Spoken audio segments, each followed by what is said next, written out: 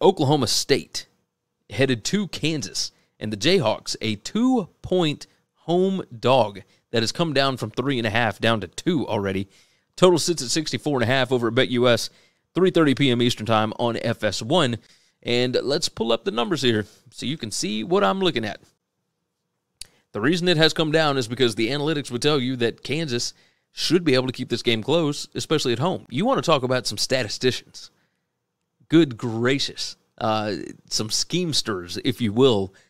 The guys calling plays at Kansas are so good at scheming up plays, finding ways to get guys open and into space, etc.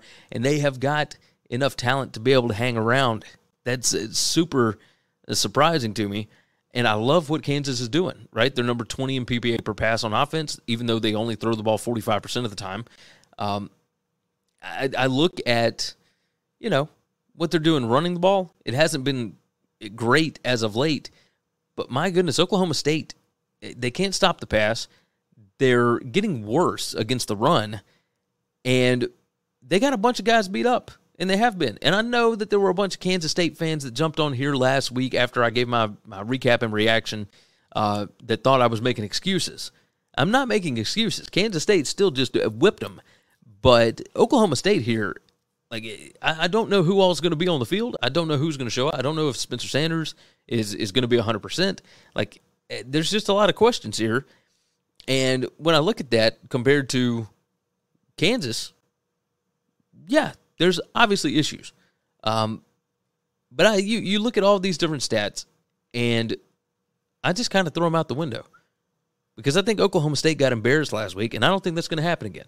I think Gundy is going to have those guys bounce back. He did mention after the press conference, he did mention in the press conference after the game that he did something different in practice the week prior, and that he will never do it again. I expect Oklahoma State to bounce back. I expect them to get this win, and I think it will be by more than 2 points. I will take Oklahoma State to cover, even though my number says differently. Give me the Pokes. Give me the Pokes minus the 2. Thanks for listening to Winning Cures Everything. Make sure and subscribe on YouTube or your favorite podcast app, and make sure to leave a nice 5-star review. You can follow Gary on Twitter @GaryWCE, and the show is @Winning Cures. Be sure to check out the merch in our web store and share the show.